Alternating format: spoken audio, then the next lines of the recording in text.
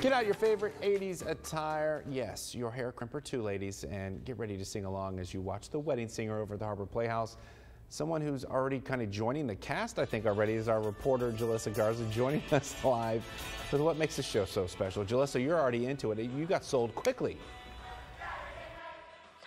I definitely got sold quickly. I jumped on stage, as you saw. I might have to do it again. I don't know. Let me know what you think. But I've got one of the youngest cast members with me, Victoria Shaw. Victoria, what is it like taking a trip back to the 80s? I gotta say, it's very unique. I wouldn't have expected it, but a lot of different things happen that I honestly did not know about. Let's say about the cassette tapes and using a pencil to put it back in.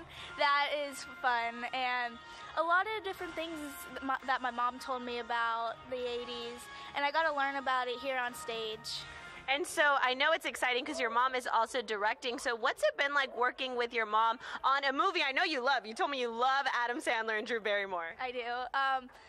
Well, this is the first show that my mom has directed me, and she's choreographed tons of shows. She did camp with me. She directed little things like that. It's been a great experience. I get to be with her every day, every night, every weekend, plus at home.